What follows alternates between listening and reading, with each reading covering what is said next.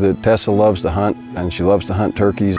It's important because as we become more urbanized, I think people become detached from the natural environment. Being part of that, and hunting is just one way to do it. I mean, you can hike, you can fish, you can do lots of things, but interacting with nature and developing that understanding better equip people to make good decisions on management and anything associated with the outdoors. Tell me.